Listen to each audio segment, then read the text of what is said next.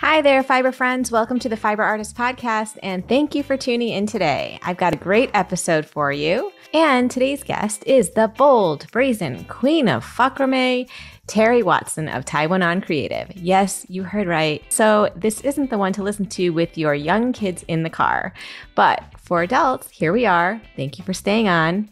You might know Terri's work from Instagram. Grids and grids of vertical clove hitches depicting phrases like, "Where are my scissors?" or "zero given."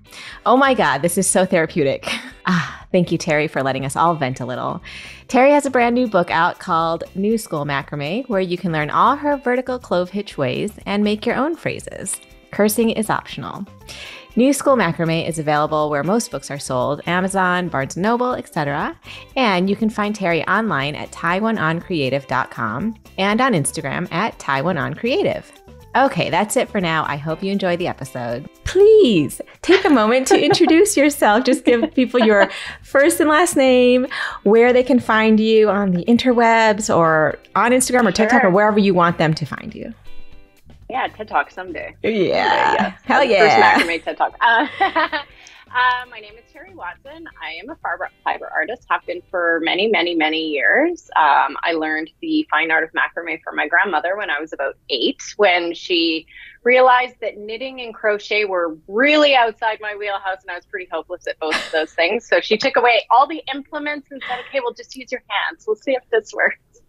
So, yeah, I've been doing macrame for a long time. It definitely fell out of my life for a number of years, you know, once you kind of reach adulthood and you need to make that money and pay those bills. Crafting kind of took a bit of a back seat during, you know, a couple of decades. But I was living in Australia 5 or 6 years ago and decided that I needed, you know, something else to do on the days when there were no waves and, you know, things like that. So I signed up for a macrame course, not really understanding that what I used to do was macrame, because grandma never really called it that. It was just like, you know, friendship bracelets and jewelry and knots and things. And so actually at the time when your grandma was teaching you, like, what were you guys focusing on in terms of like what kinds of things you were making? Mostly jewelry. Like, okay, so I mean, little I don't know how stuff. old you are, Cindy, but back when I was like, you know, before I turned 10, it was like all the floss embroidery thread bracelets and things like that. Yep, so, we were doing all of those. Totally. Yeah. So when I signed up for this course, I showed up, I was super keen. I'm like, I want to make plant holders and all these things. And then the gal started teaching the knots. I'm like, oh, I know this one. Oh, I know this one. Oh, I know that. Nice. And it all started coming back to you. Totally. It was like light bulb moments, one after another. So, you know, that was kind of my foray into macrame and then my re-entry into it. And kind of during those years when I came back to it as an adult as well, like I had stopped drinking and I still don't. I'm like, haven't in almost 5 years. Oh my God. Congratulations. I was doing. Oh, thanks, dude. Yeah, it's a good lifestyle choice. I'm for sure. I'd never go back to that. But anyway, it was certainly something that, you know, I could focus my mind and my hands on. And I was listening to a lot of like quit lit podcasts and stuff like that. So macrame and that kind of thing went hand in hand, like, pardon the pun. But anyways, yeah, so that's kind of how it all came to be for the second time around. And then I started my business. It's called Taiwan Creative. You can find me on Instagram and Facebook under that handle. I also have taiwanoncreative.com, and there's like Pinterest and, you know, all the things. So yeah, awesome. Great intro. Now I have so many questions. Do you remember who you took your course with when you were in Australia? Yes, it was a Kiwi gal. I'm going to have to go back and find her Instagram handle. She's not really doing as much macrame anymore because she has a gaggle of children now, and she's doing a real good job of being a mom. So I think she has a lot less time. But yeah, her name is Terri, and her Instagram handle escapes me. But yeah, she and I became very good buddies over the years. Oh, that's awesome. So why did you decide to? So you're in Canada? You're in Nova Scotia? Uh-oh, we froze. Hold on one second. Okay, sorry, you froze for a second. Nope, that's fine. Okay, so you are in Nova Scotia now, right? Yeah. So yeah, a little bit about that. I have lived quite a nomadic life, Cindy, over the years. I was born in Eastern Canada, in Nova Scotia, so kind of on the same coast that you're on. You're in Jersey, right? Yeah. So over in the east. And my father was a federal police officer, and they get transferred around kind of like the military folks in this country. So when I was 10, we got transferred to central Canada, to Ontario, and I did high school over there. And then after that, I kind of had this wild hair up my butt that I wanted to travel and do things. And I was snowboarding like crazy. So I moved to Western Canada after I did some time in university and decided that was not for Terri.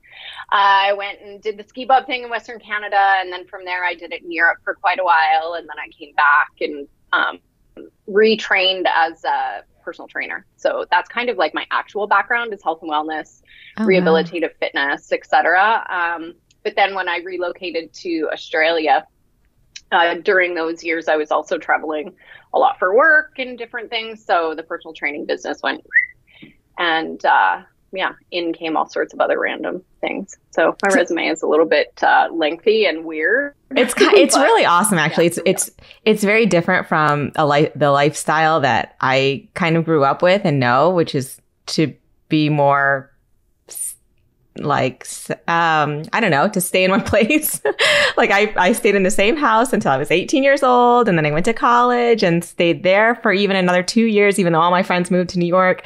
And, you know, I just kind of, and then you grow up, Cindy? I'm from Michigan. What did you take in school? Oh, Okay. Yeah, I'm from Michigan, and like born and raised there. And then I went to school in Chicago at Northwestern, and, Nice. you know, I did communications because I didn't know what else to fucking do. and I tried to get into the journalism school, which is like, you know, one of the top journalism schools in the country. And I didn't pass to get into it. So I was like, okay, fine. Communications it is. So I partied my way through college and, you know, somehow squeaked through. Yeah. Somehow did well, which is really weird. And then stayed in Chicago. And then, and that was like the year I graduated was the year that 9/11 happened. So while I was interviewing for jobs and all that stuff was happening, that happened. And all of a sudden the job search kind of like came to a halt. And I ended up just taking like a recruiting, so I went to a recruiter to get a job and they hired me. So I hired you. Yeah. That's happened to me before too. Yeah. Yeah. It's kind of nice. And, and then when I was kind of done with doing that, because I was not good at it. Like I wasn't good at the sales part of being a recruiter. And it was like almost a purely commission job, and it sucked a lot. And I'm just not I'm not a great salesperson. So they placed me into like a marketing assistant position somewhere else. And then I decided to apply to grad school at NYU. And so I got it there and started my New York East Coast journey. Here you are. And here I am. Yeah. But yeah, so what I'm thinking is like, oh my God, how do you sustain a life like when you're wandering like that? Or so you said you were a ski bum. Were you teaching skiing? Like were you working in a resort? What do you do? I did work in resorts, but you know, like I have this other whole life of like hospitality and event work experience. And I still kind of foray into that here and there. So I travel still a lot for work when obviously COVID isn't a thing. So I'm looking forward to kind of that kicking off again so that, you know, the nomadic itch can get scratched, because the last 2 years, you know, while I've done a lot of really cool things, you know, like writing the book and, you know, like my business has really taken off in the last couple of years as well, because I took kind of like the fuckrame route, which, you know, kind of hit home with a lot of folks when I launched it. So, you know, like while a lot of shitty things obviously happened during COVID, for me, there was a lot of good that came out of it too. And I like to really try and focus on that. And during those 2 years, I also relocated back to Nova Scotia, which is where, you know, my family is, my parents are. I haven't lived anywhere near my folks since I was like 19 years old. So, you know, that's a fair number of years ago. Yeah, for sure. Yeah. Wait, so what made you, were you, before the pandemic, I'm sorry to interrupt. No, you're before the pandemic, was that when you were in Australia? And that's why, like, why did you decide to move back? So I was in Australia for a few years, living the dream on the Gold Coast. It's fucking It brilliant over sounds so there. Down nice. there, I Like love such a it. dream. Yeah, and I'm a beach bum. Like, but prior to that, I spent a number of years spending winters in Nicaragua, and like I've always kind of chased summer. Prior to that, I chased winter because like I am a bit of an extremist, and when I like something, I like it a lot. I love it. I would like that So too. yeah, yeah. So like all those years I spent chasing snow. I was working in ski resorts. I worked for a Girl Guide chalet in Switzerland, which is random because I'm not a Girl Guide. I was in brownies for like about 5 minutes as a kid, and that like was not for Terry. I was too like, I liked athletic pursuits more Right, at that right, time. right. So anyways, yeah, I flipped from winter to summer. And when I decided to come back from Oz, there was a number of reasons for that, but certainly the call to home was beckoning. My parents aren't getting younger. I'm the Right. eldest. Both my brothers live elsewhere. And so I did a bunny hop to Western Canada and did a work contract out there. And I thought I might stay because I had spent a lot of years in Western Canada, and then decided, no, this isn't for me. The East is really calling. And so I landed back here, and life kind of started to line up in a really awesome, unexpected way. So I'm really, really glad I did this. Nice. Being close to my folks is amazing. And, I met a wicked dude out here. It's like all the good things are happening. So Awesome. So within all that moving time and travel time, when did you pick macrame back up? Australia. Okay. So I hadn't been there for all that long, looking to meet people and kind of get out of my comfort zone a little bit, joining different classes and, just trying to find things to do that interested me. And then macrame kind of like knocked me upside the head again with a sledgehammer. I was like, hey, remember me? I'm like, oh yeah, I used to do a lot of you. So, I kind of started experimenting with all sorts of different styles and knots. And I'm not like, I don't really follow the boho trend too much. It's kind of not my interior aesthetic. Like in my home, I'm way more kind of mid-century inspired, and I like clean lines and, geometric shapes and repetitive patterns and things like that.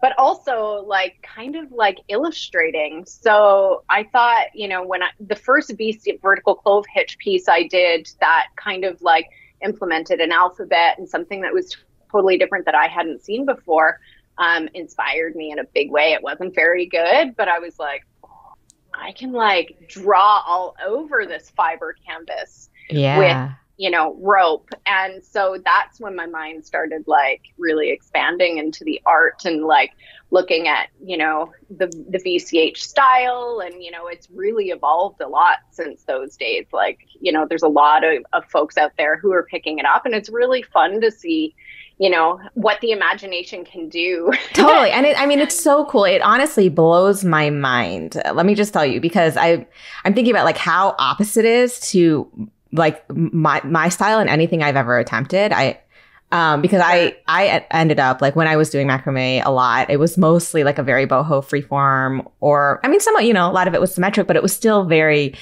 fringy and, lacy kind of thing. And I have never really attempted like a super clean lined piece the way that with the kind of work that you do, which is so cool because you bring in like typography and, it's so the mind blowing part is for me, how much math I have to assume goes into it, or how much pre-planning, because the pre-planning part is the part that I suck so bad at that I'll go, I can't plan anything. I'm going to start knotting and see where it goes. But with your pieces, my assumption is you really have to plan it out ahead of time. It's completely the opposite. And I have the complete opposite, like, feeling about it that you do. When I go into a piece without a plan, I'm like, oh shit, right. Oh no, what's going to happen here? Whereas when I have a plan, I'm like, the planning part is the hard part. The execution is just like, no problem. It's like, I can tell you how many hours it's going to take me to make it. I can tell you how much rope it's going to take me to make it. And so to cost my pieces, like from a business perspective, I have a lot of mathematical formulas that I incorporate that It's like really simple to elicit like very structured pricing and things like that. Totally. So I would say I'm quite a type A kind of human being. I like to, have control over things, I've been told. And so this is just another way for me to kind of have a firm hold on what I'm doing, and knowing, exactly how big to cut my dowel, and, all these calculations are factored into it prior to me even beginning. Right. Yeah. And like when I do mock-ups for customers and stuff, like I can show them exactly the palette they want, like we can switch between color palettes to see what's going to, work better and stuff. So yeah. And all of these things are things that I just kind of like, because I'm a bit of a computer nerd as well. And I have quite a bit of technical experience, spreadsheeting and all those types of things. Like these are just things that I've developed for myself over the years that now I'm like, oh, I bet that these would be helpful for other people. Yeah, definitely. So when you were kind of embarking on your first, let's just like your first like written piece, did you kind of know ahead of time how you were going to approach it? Like, or was it a bit, you know?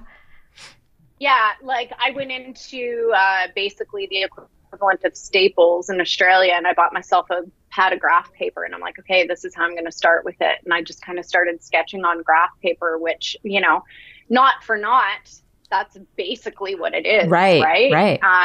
So that's how I began. And then over the years, when I'm doing more complicated, designs and things like that, it's evolved into being a more digital experience, which is a lot easier for me because, if I've got all the alphabets digitized, then it's, it's a lot quicker than redrawing things all the time. So I have come up with a lot of shortcuts. I love it. You have a process. I do. A very exacting process. That's awesome.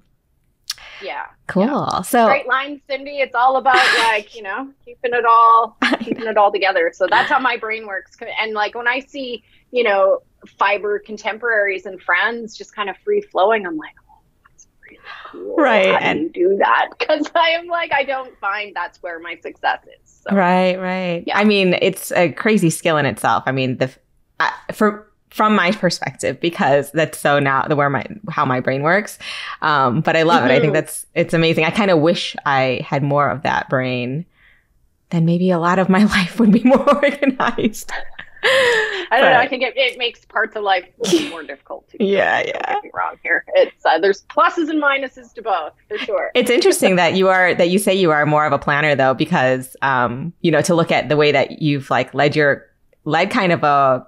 You're not a bohemian aesthetic. You don't have a bohemian aesthetic, but you lived kind of a bohemian lifestyle with all the moving around, totally, and experimenting and what you were going to do with your life. So it's funny how it manifests in some ways, but then it doesn't in others. Yeah. But can we talk about your book? Yes, of course. Yes. Please. So you recently launched a book called New School Macrame. I haven't.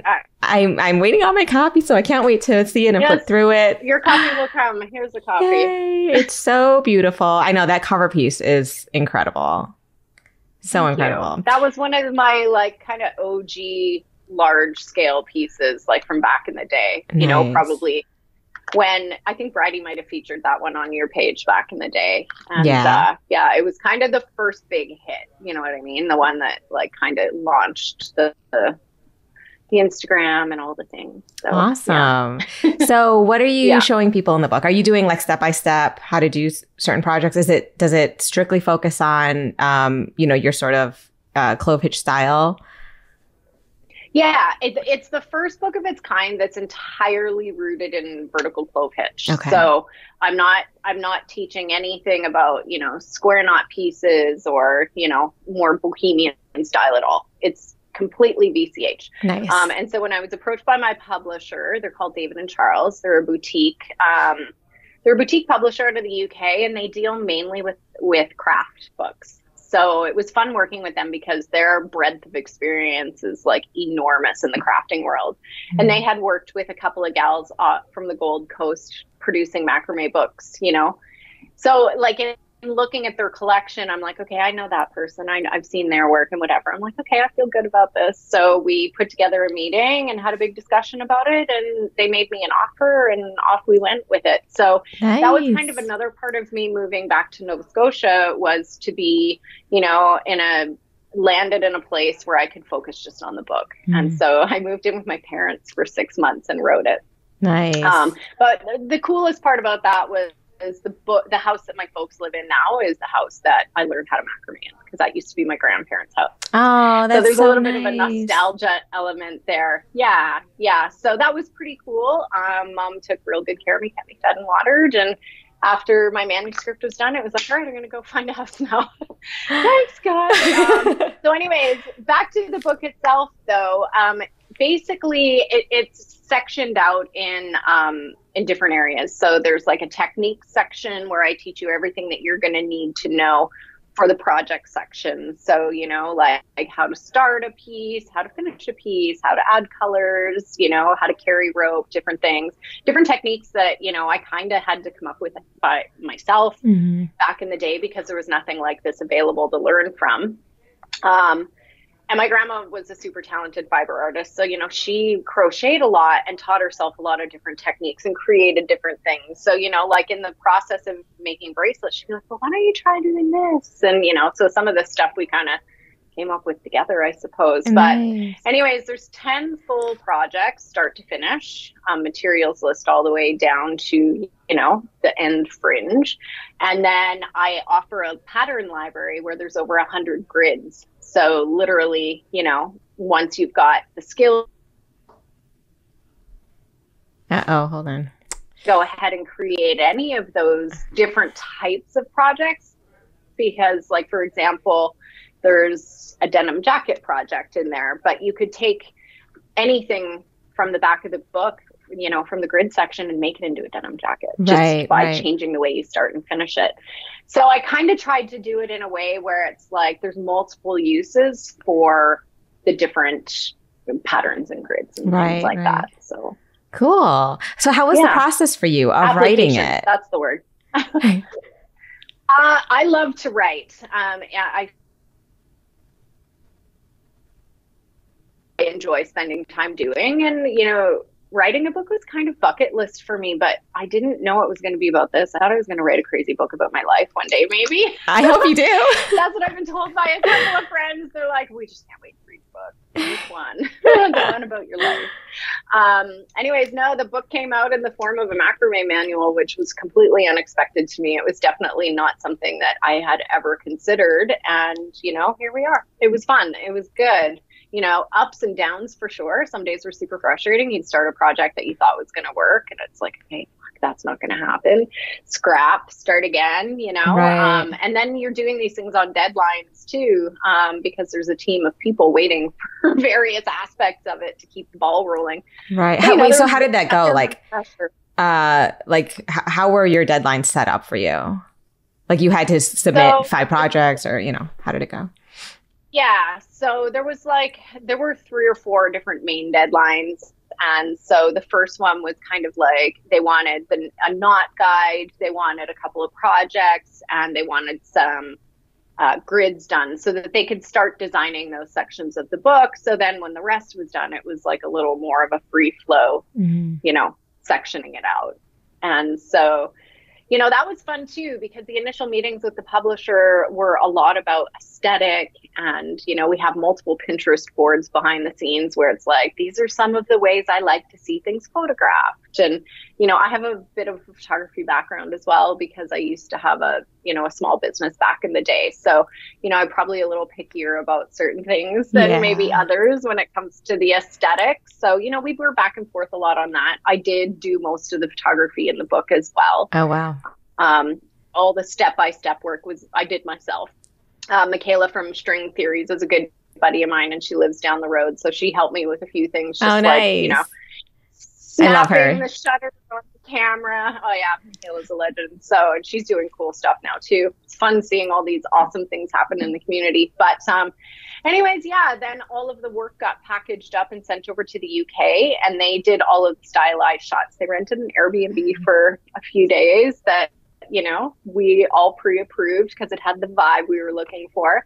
And a team went in and styled it and did all the rest of the shots. So cool. It's kind of crazy to hear that that macrame is not a full-time job for you, because it sounds like the book making and all that I guess maybe because of what was going on with COVID, it gave you the time. But you know, I was definitely working on a lot of orders while doing the book. But I wasn't traveling with the other gigs. So that like alleviated a lot of my time to be able to, you know, full-time focus on both of these things. But I have had times when macrame has been full-time. I'm not going to lie, right now, things have quieted down like across the board for a lot of people, myself included. But I do have other irons in the fire. And so, you know, I just kind of ebb and flow wherever the work is. I kind of go with it. So that's great. I mean, to be honest, I'm sitting here wondering, I have been for a while, like, do I need to go back into an office job? I don't know, you know? So I'm sort of in that supply side. I have no idea. Like, are you seeing things slow down like we are? Huge slowdown. Yeah. I mean, and it goes hand in hand, right? So if the makers can't sell it, then, you know, then they're not going to be buying fiber, you know? So it's interesting to hear because I have been curious what it's like. Even on the podcast, I've been talking to people who supply. So then we're kind of sharing how it's been the past few months. Like, it was weird because during COVID, obviously a lot of people had picked up new hobbies. So there were, you know, I mean, it was gangbusters at the time. And I knew that wasn't going to last forever, but it feels now, and I should probably be smarter and look at the numbers between like, you know, 2018 and 19 versus now, you know, just because obviously 2020 was an anomaly, 2021 too. But no, I feel a huge slowdown. In a lot of ways. It was bad. Oh, for sure. But, yeah. You know, there were definite positives from it. Yeah. Yeah. You make hay while the sun shines, right? That's it.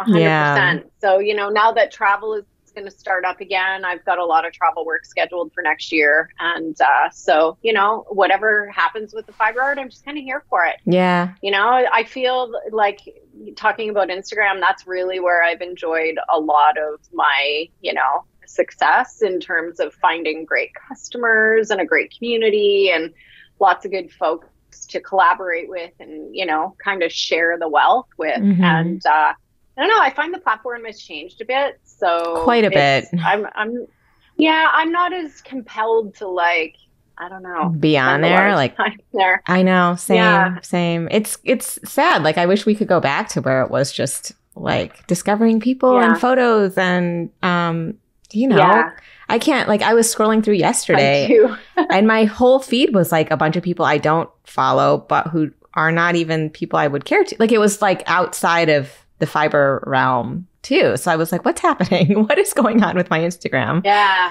You know? Yeah. And I mean, like, right now I'm at a point with, like, I do a lot of made to order work. So it kind of becomes a little bit like production too. It's, you know, people pick a piece that they already like and I change the colors if they want and off we go. So it makes it hard to show new work a lot too, because I'm not making tons of new work at the moment. Right. You know, do people also order like their own phrases and stuff? Like if they want you to do a non-fuck work? Anything and everything. Like, I recently did a really cool one that's like a Tribe Called Quest lyrics. Oh, cool. You know, stuff like that. I have a couple cool sobriety pieces that I make that are like symbolic and, you know, people buy those and I love bringing to like whatever people bring to me, basically. Awesome. And a lot of my popular work has come from custom work. And, you know, I love tapping into the sense of humor of other people. Because, you know, if somebody else finds it funny, it's somebody else is going to find it funny too. Yeah, totally. So, yeah, like the "Where are my fucking scissors?" That's like, such a good one. It's really, oh my god, it was the cutest girl from Guatemala, and her and I were chatting a ton. She's like, "I'd love it if you'd make me this." I'm like, "Oh yeah, I'm going to make you that for sure."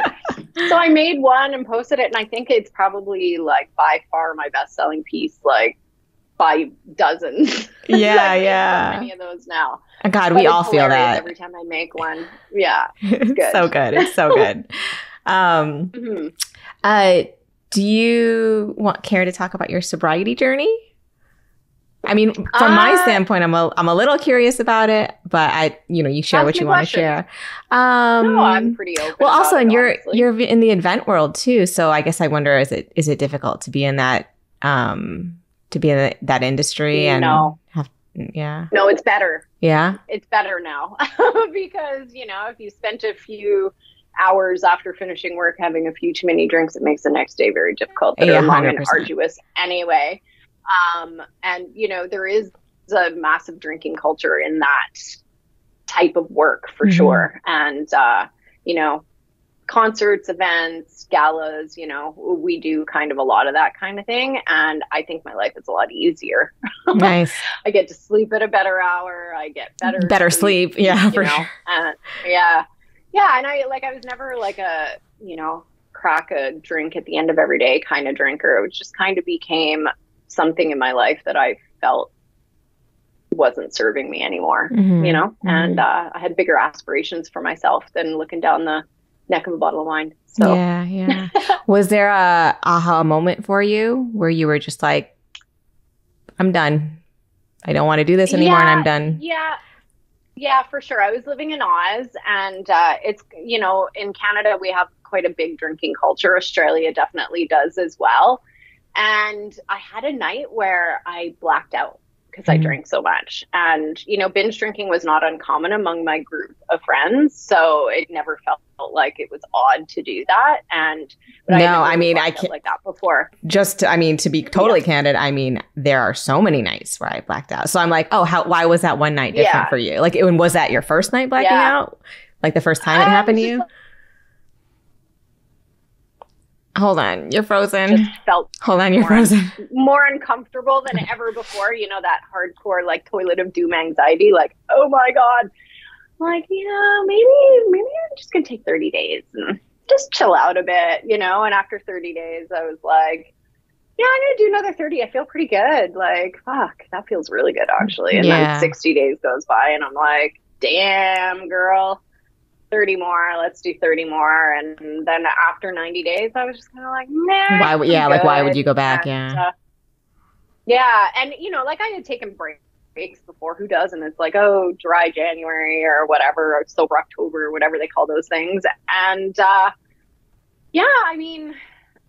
guess at the end of the day, if something isn't like improving your life, it costs money, it costs brain cells, it costs sleep, it causes, all sorts of anxiety and like regrets. I'd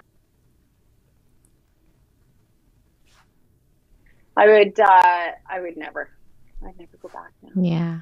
Good for you. It's just, it doesn't have a place anymore. So I'm happy about that. Yeah, good. That's good for you. I went through a period where I was like, right after having, not right after having kids. I guess it was more like, I don't know. I kind of drank a lot through my 20s. And then, I guess after having kids, it was like I found, it was this. It was quitting my job and then doing macrame full time. And I had all this freedom. So then I realized I started drinking like every day. And it was like, and then it would turn like a glass turned into 2 and then 2.5 and then 3. And then it was a bottle. And you'd be like, wait, what happened? And it's just gone. How did that happen? Yeah. Like so easily too, though. Like so easily. And, so I remember that, I don't know, I guess it was probably like 2017. And I just like, I realized I was like, I'm drinking so much. What is happening? And that was right before we moved to the country where we are now. But I don't know. So I've gone through my periods of sobriety where it's like, I'll go, where I've gone like a month or 2 months even. I think I went 4 months before the pandemic. And then a month into the pandemic, I'm like, I still haven't drank. I haven't drank. And then I was like, why not just have one? And then it was like slippery slope. And it's like now I drink, but like not anything to excess like it was. But I still wonder, I like still kind of want to get rid of it, but there's always those times where I'm just like, but 1 is nice, like 1 or 2 is nice. But even 1 or 2 does affect my sleep. That's the part that I hate the most, where I'm like, but I'm still waking up at 3 a.m., So I don't know. It's just one of those things. I spent a lot of time going down the rabbit hole of, reading about the experiences specifically of other women, listening to podcasts. Too. Have you heard like Laura McCowan and like Laura's all her amazing. stuff? She has a piece of my macrame, actually. Does she really? Laura and Holly. Oh my God, that's awesome. Like, I was so sad when they quit that podcast. Oh, you listened to it? Yeah, that one and Spiritualish, like her next one I listened to. And Spiritualish I loved too. I was really sad when her and Meadow quit that. Yeah. Yeah. I did listen to quite a bit of that as well. And, I've followed Meadow for a long time too. Yeah, but it's interesting because, back in those days, they were just on the tail end of doing home. And that was my religion, like home Hmm. podcast I know. I went was through the way. that was actually the time that I was going through all this too. And I binged the whole thing. I would be like packing orders and listening to like every single episode that they've done. Yeah, it Yeah, was amazing. same. So, and then I've read so many good books and, there's so many authors that have focused on, specifically like the way that big alcohol targets women Hmm. and, the way that it kind of happened. And, when you kind of know some of the nuts and bolts of the psychology behind the marketing and stuff, it gets pretty ugly. Yeah, yeah. The mommy wine It's kind culture of the is same with cigarette smoking back in the day. totally. Like I believe at some point we will get there with drinking where it's like, we will look at alcohol the same way we look at cigarettes. Yeah. Maybe not in our lifetime, but I think it'll happen at some point. Yeah. And I mean, I I'm think not it's villainizing slowly booze, starting like, to. to each Yeah. their own. This is just how I choose to proceed with life now, and that's all good. Yeah. Is your boyfriend sober also? Yeah. Nice. That's good. Yeah, he's the first dude I've ever dated that's sober, and I didn't realize how important that was to me. Yeah, I bet. Yeah. It's interesting because my husband he barely drinks. Like if he drinks at all, he'll have like one beer and like he just doesn't like the out of control thing. Like that feeling that I seek is what he doesn't want.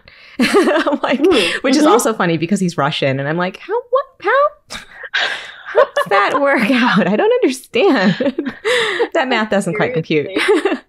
Yeah, right. Like yeah. being from Eastern Canada, it's kind of the same. yeah, exactly.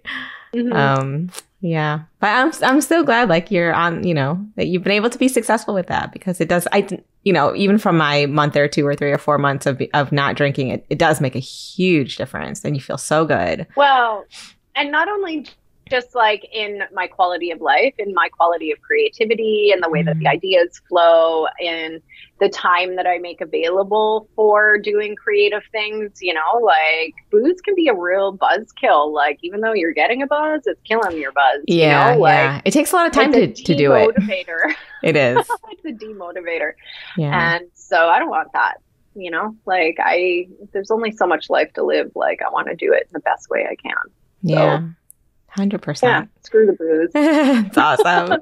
So what do you feel like, what do you feel like you want to do next in your life? Oh, we're frozen again. Did you hear my question? Cindy, you cut out there. Oh, okay. Yeah, I know you got frozen too. Yeah. Your next chapter of life, how would you like it to sort of unfold? Do you have a plan for it or are you just kind of riding the wave? Kind of a little bit of both, like I'm calculated, but I kind of like also let things unfold somewhat because I'm kind of a believer that, what's coming is coming. It's whether you're ready for it or not. Yeah. And so, you can orchestrate a lot of things, but oftentimes in my life, when I've been the big orchestrator of things, that's kind of when it hasn't always worked out the way that it probably would have if I had just let things flow a bit. So trying to relax into things a little bit more, especially now that I'm kind of here, what I would consider to be my real home.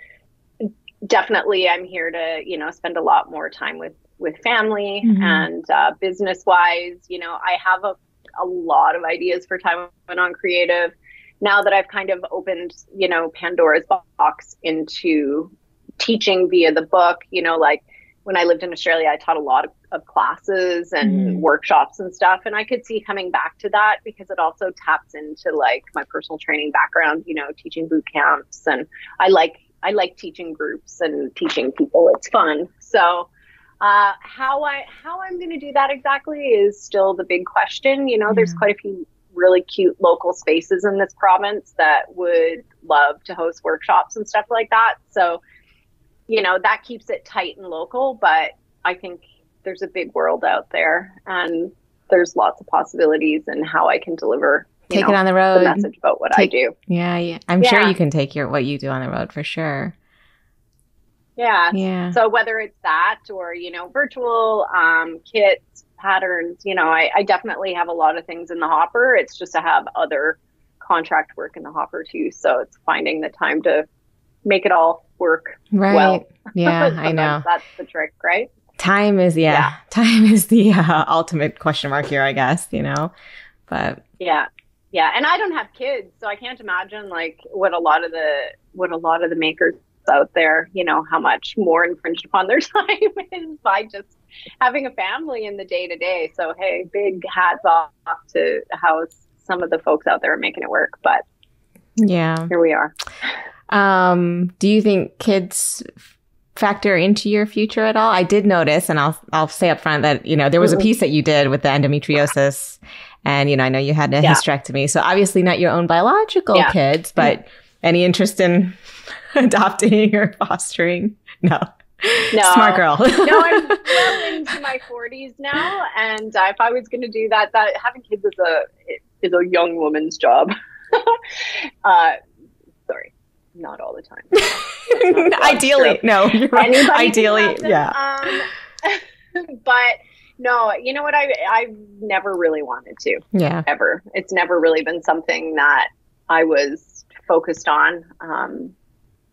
I think I'm just a big kid myself. So it's like having a hard enough time keeping track of myself. I feel the same way, and I've got two. Yeah. You're a brave woman. Or just dumb. I don't know. You leave it all to chance and see what happens, and things happen, but yeah. No, I suffered a lot with endometriosis over the years, and the thought of like suffering more because of having a child, there were doctors who were like, oh, it might help, blah blah blah. I'm like, no, I don't think so. Yeah. Like, it's not gonna happen. So when did you, was that an issue for you, like, since puberty? Did you have like painful periods and it over the years it kind of ebbed and flowed. That's like hard, not fun. It was more as I got older. I had a copper IUD inserted at one point, and that was the beginning of the end. I did that. Trying to do the responsible thing. Oh, they're awful. Like it was horrendous. Yeah. And so that started a litany of surgeries and painkillers and various things that led to other issues. And even after you had it taken out? After I had, yes. Oh, wow. Yeah, because by the time I had it taken out, the endo was like in full force. I was like not doing well. It was affecting my quality of life significantly. And finally I found a gynecologist in the town that I was living in that was like, yo, we need to get this thing out of you. I'm like, yes, we do. Because as a younger woman, it's very hard to have a conversation with a gynecologist about having a hysterectomy because they're like, well, what if? Right. I'm like, it's my body. Yeah. And you're like, no. Yeah. I'm not having kids. I'm not going to change my mind. I'm very headstrong. Yeah. So anyways, I did all the natural things and everything that I thought could possibly, help solve the problem, and none of it did. So in the end, I made the right decision for me, and I found a doctor who agreed. So good for you. But that was also a part of the reason I quit drinking back in the day. It did have to do, with the repercussions of the sugar and alcohol and how it can really affect your endometriosis. Like on the list of symptoms and things you shouldn't do, that's quite high up there. Oh, really? And so, that was also like kind of like a little bird chirping in my ear going, this might help if you just kind of try this. Right. And it didn't completely thwart the issues, but it certainly helped my mental state. So yeah, it kind of goes hand in hand a bit there. Yeah. It's so crazy, those IUDs. I guess a lot of people have them and they have no problems, but like, I don't actually have cramp issues or anything that. I was just using it after I had my second kid. I had a Mirena. It wasn't a copper one, but, a week after it was in, it was like yeast infection after yeast infection after bacterial infection. I mean, it was like constant. And I was like, this is obviously from that. And then the doctors were like, no, it's not. It's not. Yeah. I'm like, hello, I've never had any issues down there in my whole entire life. And now I am, after this thing is in me, get it out.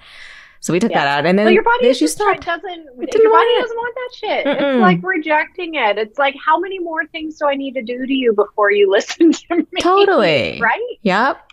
And it was like immediately the problems.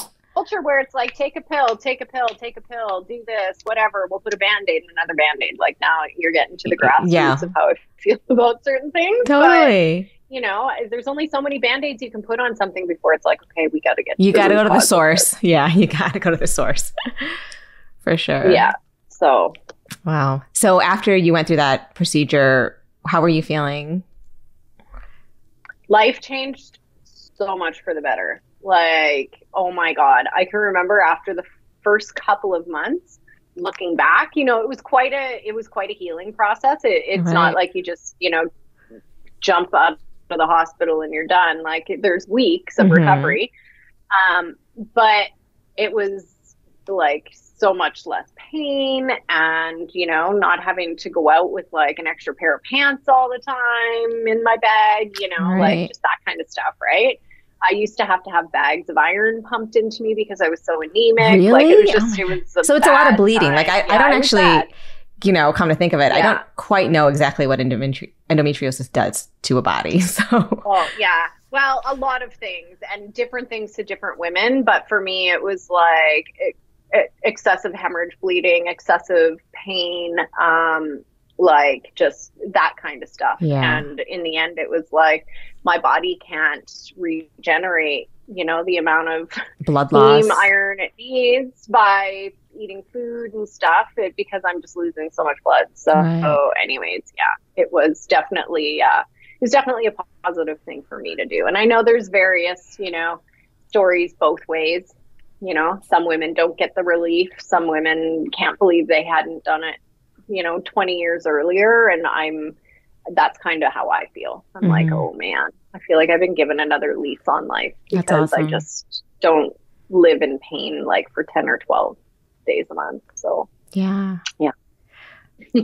Amazing. I'm so glad it was successful for you. I mean, it's hard to believe that people can go through that procedure and not have relief from it. I mean, that's so sad. I mean, it just seems like it doesn't fix endometriosis for everyone because having your uterus removed doesn't necessarily remove all of the endo because it's not all inside or outside the uterus. It can be in your body. And I still have some.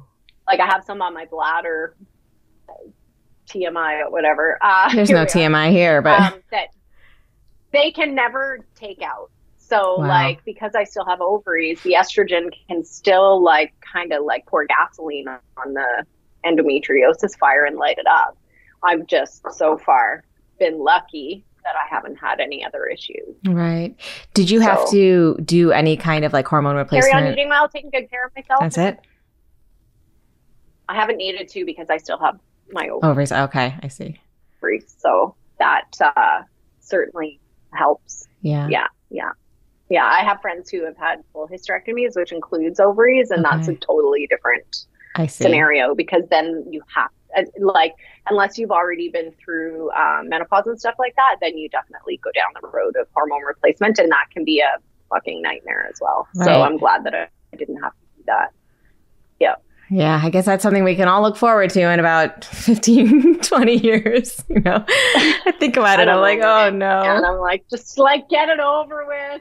I know. Well, and even now with being like, for me, almost mid 40s, and I'm like, you sort of kind of feel perimenopause coming on, and it's like, I don't know, just the emotional and the hormonal effects of it all. It's like, I'm gonna be a mess in 15 years or 10 years or whatever it is.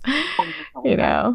And everybody's different. You don't know what to expect until it's like on top of you, basically. So it's like, just buckle up. I know. I hope it'll be okay. Fun future. Yeah, but definitely a lot of these things in my life have definitely influenced my art for sure. No, definitely. I know. It's funny. I was going to ask, like, does the representation of you on Instagram match the person who you are inside? Like, is it all fucks all the time, or is it, but actually, I kind of love that it matches, that it's not like just a gimmick. You know what I mean? No, it's like, yeah. Yeah. You are your authentic self for sure. Oh my God. And, you know, like one of my very dear friends, Janice Ledwell Hunt from Unfettered Co., she has a PhD in English. And back in the day when, you know, she was kind of coaching me about caption writing, we used to talk a lot about Instagram and how, you know, how to get the word out there efficiently. And this was way back when people still wrote captions and read captions and took photos, you know, the good old days. Yeah. And she's like, Terri, for the love of God, would you please just start writing your captions the way you talk to me? I was like, really? I'm allowed to do that? I know. Oh my God. Okay. So then that's when the shenanigans really started and it worked. I'm like, okay, I can really attribute to some of that writing success to that one very minute WhatsApp conversation. I was still living in Australia then. She's like, for the love of God, just write the way you speak. And I'm like, yeah, okay, that's a green light for shenanigans. Yes. And so, yeah, definitely. That's awesome. I'm full of, my mom has always said, oh, you're full of beans. Like, you're just a little, you know, marching by the dream. How does it go? Marching to the beat of your own drum. Right. Yes, that would be me. Right. Yeah, definitely. Full of fucks, full of shenanigans, full of silliness. It's all legit. Yeah, I love it. I know, because you wonder nowadays, right? If you don't get to know the full person. On Instagram, we see so very little, you know, in many cases, but it's like, you know, you wonder just, who, you know, I don't know if the person behind the work truly represents you know, what they're showing. So, you know, it's pretty cool. You're a cool chick. Oh, thanks, Cindy. You're pretty cool too. Oh, thanks. No, I mean, it's weird. From watching the color changes of the hair. Oh. Well, I feel like this is the only way I can express myself nowadays. But no, but it's weird because being on the like supply side, because I'm not making so much anymore. I'm like, it's so weird how stifling it's been. Like, I don't know, because it's like, I don't want to choose sides and I don't want to be political, or I don't want to, you know, there's all these ways to not, I don't know, to just like, because I don't want to rock any boats. So it's like, it's been really weird. It's been a weird like line to have to draw. You know, I mean, with a bunch of things, not just politics. It's like, even like taking a stance on people's art, and there's a copying issue and and there's so many people who come to me and go, that person copied me and this person, and I'm like, I don't know, I'm not the police person on on Instagram. Like, I share work if I see it and it looks nice, and I'm so sorry if it's kind of like derivative of your work, and you know, it's hard to, I don't know what I'm saying anymore. I'm just rambling now, but that's a really tricky topic as well, and like when you first start out, like it's pretty innocent. You want to learn. You see something cool, I'm going to make it. Maybe you don't have other friends in the fiber world to kind of like coach you and guide you as to what's kind of quote unquote right and wrong, which is, of course, can be quite subjective as well. Right. But, you know, it's like, I used to have a real sticky spot about my work being copied, and it felt like a personal hit. And it's like, it used to really upset me because I was trying to find my way as well and like carve out my little niche and what have you. So, you know, I probably had some conversations with folks back in the day that I wouldn't even entertain now, because I'm just like, whatever. Yeah. You know, it's like, it's all in a book now. So, you know, I kind of have taken that foray, or I've chosen that path, and it'll be what it'll be now. It's certainly not something that I spend really any time thinking about or worrying about. It's like, you know, been there, done that. And I think I've learned my lesson from it. I hope that other people have learned from me as well, because I would never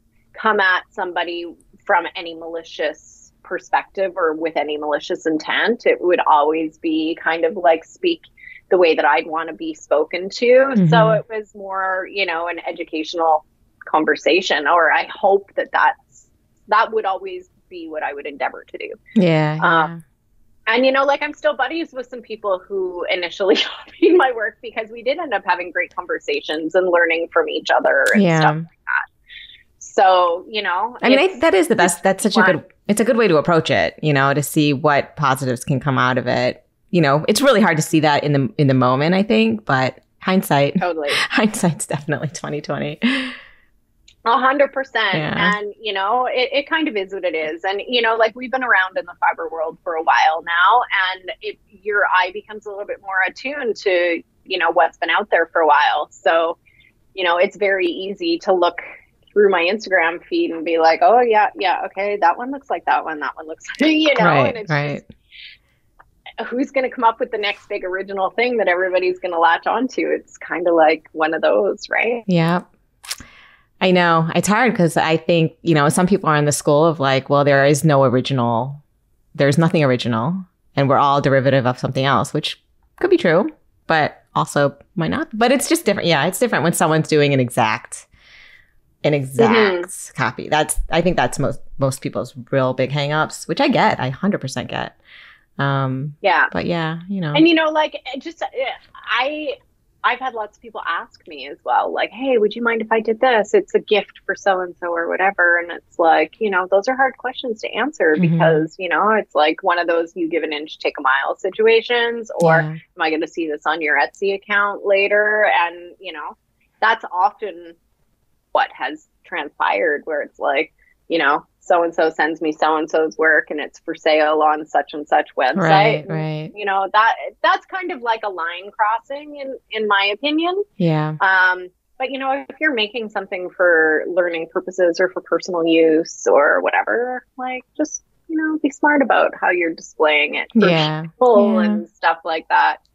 Well, I mean, now that you have a book, I wonder, that I feel like that has to organically in a way change the way you approach it now, because it is all there for people to learn and create. Totally. So, yeah. Yeah. And I'm not saying, I'm keen to see people, flipping through my Instagram page and, making the work that I've made because I have written a whole book of other things that, it's there for you to make. Yeah. And there's like 20 alphabets in this book. So you can write whatever the fuck you want. Yeah. Now. Like, there's lots of different things that can be done. And the possibilities are quite frankly endless. Yeah. And so I'm excited to see folks take this information and do their own shit with it. Yeah, totally. I think that's going to be super cool. Mind you, I did see a gal the other day. She started knotting up the panel for the jean jacket. And I'm like, I can't. Yay! One day, just be walking down the road and see somebody wearing one. Like, it's gonna be the coolest thing ever. Like, that's fine. Totally. But I was wearing mine at a market last weekend, and I had a couple of people go, "Oh, that's the jacket." Oh, nice! That's awesome. Cool. That's awesome. Yeah. Oh yeah, my gosh. I can't part with that one. Certain projects I can't part with. That's one. Yeah. Yeah. No, never. Yeah. So where can people get the book? The book is sold pretty much anywhere that you like to buy books. Okay. I've kind of gone down the rabbit hole of looking at various vendors, and pretty much every site that I've hit on, it's there. The only one you won't see it translated yet. There's some deals for that in the works currently. So for now, it's in English pretty much anywhere. The big box stores, you guys, Barnes and Noble and Amazon. And Book Depository and all Watersons in the UK. Like, it's in pretty well everywhere. Indigo.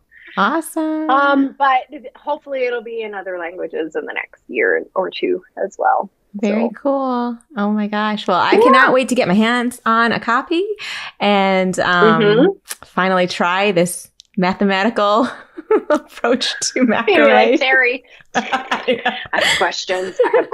Yeah.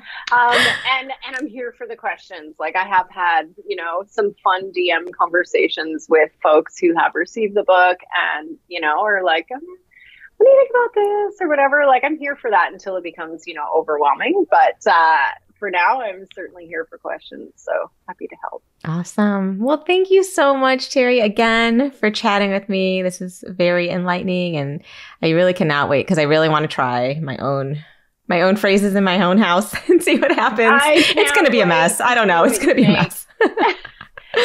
You've got skills. Okay. It's all about tension. Just keep the tension consistent, and that's kind of the biggest secret I can give you. Awesome. All right, will do. Yeah. Well, thank you so much again. And you guys go check out her book, New School Macrame. And again, where online can people find you? They can find me at www.taiwanoncreative.com. That's my website. And there is actually a page, you'll see it at the top banner, that links to a page with all sorts of links to the book. Awesome. So various different places that they can buy it. It's also in the link tree on my Instagram, which is at @TaiwanOnCreative. Facebook, kind of the same. I don't do as much over there these days, but I'm there.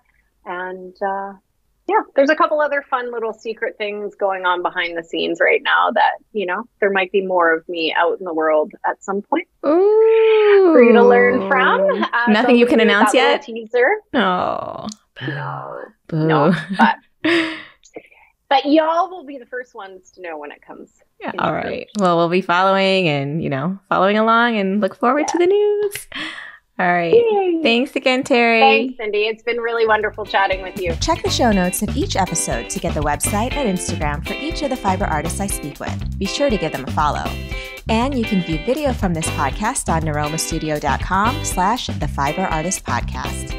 If you enjoy the Fiber Artist Podcast, go to Apple Podcasts to subscribe, rate, and review. Thank you for listening.